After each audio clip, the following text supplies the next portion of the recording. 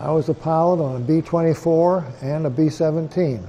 I was in the mighty 8th Air Force, stationed in England, in the 3rd Division, the 34th Bomb Group, the 7th Squadron. The American 8th Air Force has been steadily contributing to the Allies' round-the-clock air offensive, particularly with its heavily armed flying fortresses.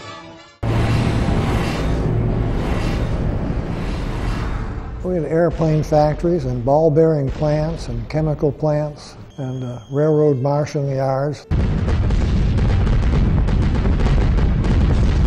We're trying to cut them back so they couldn't supply their troops with airplanes or gasoline or whatever.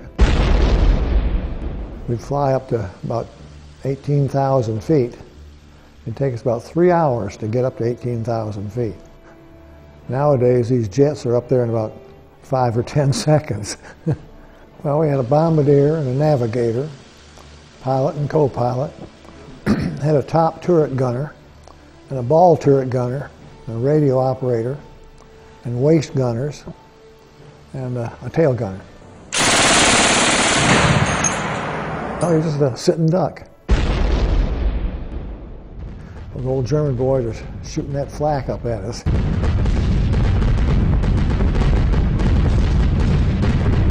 Trying to bring us down. When that shell explodes, it just makes a little black cloud. It's almost black as soot. There's only one really close call, and that was over a German city named Ludwigshafen. We had just dropped our bombs, and anti-aircraft guns shot out one of our number 4 engine.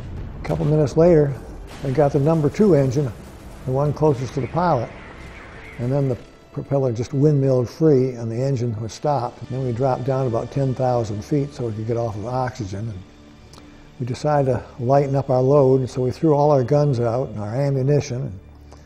We even dropped the ball turret, which weighs around 1,000 pounds, and kept on heading towards England. Pretty soon we crossed the English Channel and we saw the white cliffs of Dover. They sure looked good. And when I saw those, I knew we were pretty close to home. Finch received the Distinguished Flying Cross for that mission, but so many others would not make it home.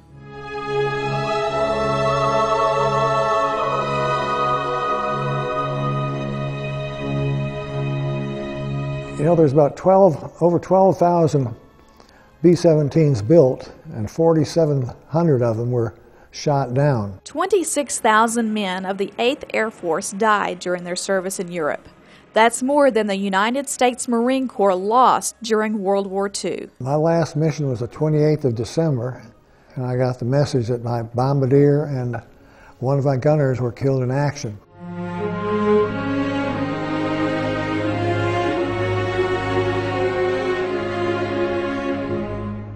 I know Mama and Dad were praying for me every day that their little boy would come back safely. I think that's what did it. It wasn't anything I did. Well, I had a pretty easy time. Well, that's when I remember all those infantry boys and the Navy and the Marines, and those are the fellows that really had a rough, tough war. I mean, trying to establish a beachhead in those Pacific Islands and the Normandy over on D-Day. And those guys really had a rough time. I mean, they were right in there with the dead people and the wounded people, and those were the real heroes in the war, I feel.